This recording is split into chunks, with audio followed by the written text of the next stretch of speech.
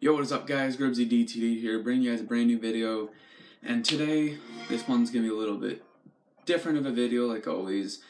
And today I'd like to recognize two firefighters that died 2 years ago. And I'd like to give a silent moment as of they died 2 years ago due to a shootout when they were called onto a fire scene.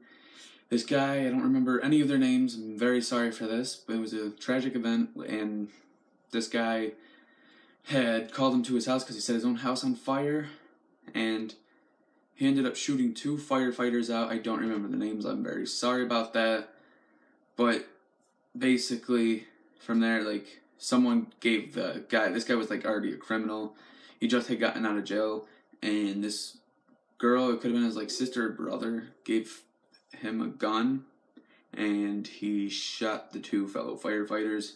So if you guys could all type amen, give a good silent moment for this, and always remember that firefighters are here for a good reason and they're not here for bad reasons.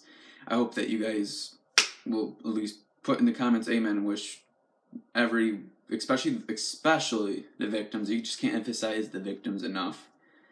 Hopefully the victims of the parents and family and friends will still learn to get over, hopefully, huge things such as tragic events like this, like feel bad.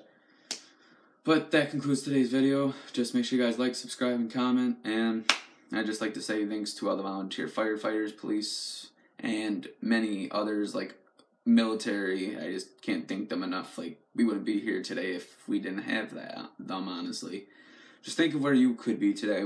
We might not even be here. We might not even be able to spend time with families. We might not even know what life is.